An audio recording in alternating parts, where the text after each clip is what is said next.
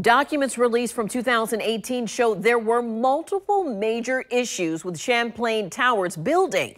News4JAX reporter Marilyn Parker has been looking into the documents. Marilyn, do we know if this contributed to the collapse? Janice, it's just too early to tell. We also don't know if any of the issues in this 9-page report were ever taken care of. The report does say that there were issues reported in the court documents or in the reported documents from 40 years ago. Major structural damage, systemic issues, and major errors, all listed in a 2018 structural report of the Champlain Towers South. The Surfside condo collapsed Thursday, resulting in 4 deaths and 159 people missing. Search and rescue operations is what we're focusing on. We still haven't come across anything along the sign of life.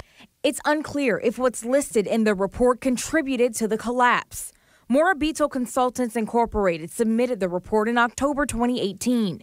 They said the main issue with the building structure is the entrance drive pool deck planter. Waterproofing is laid on a flat surface, causing water to sit on the waterproofing until it evaporates.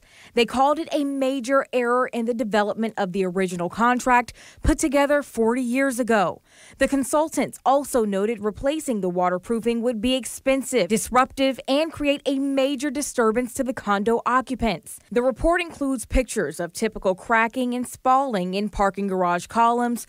Though some of the damage is minor, most of the concrete needed to be repaired in a timely fashion.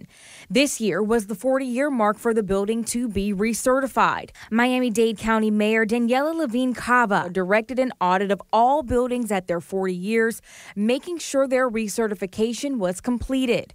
We want to move swiftly to remediate any issues that may have been identified in that process. So we're going to conduct this audit within the next 30 days, and we are beginning right now.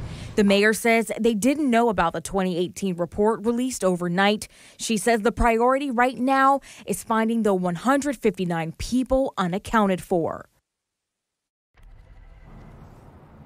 We tried calling Morabito Consultants for a comment, but we haven't gotten a response yet.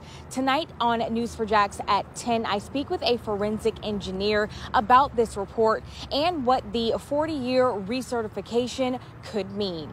We're live in Jacksonville. Marilyn Parker, Channel 4, the local station.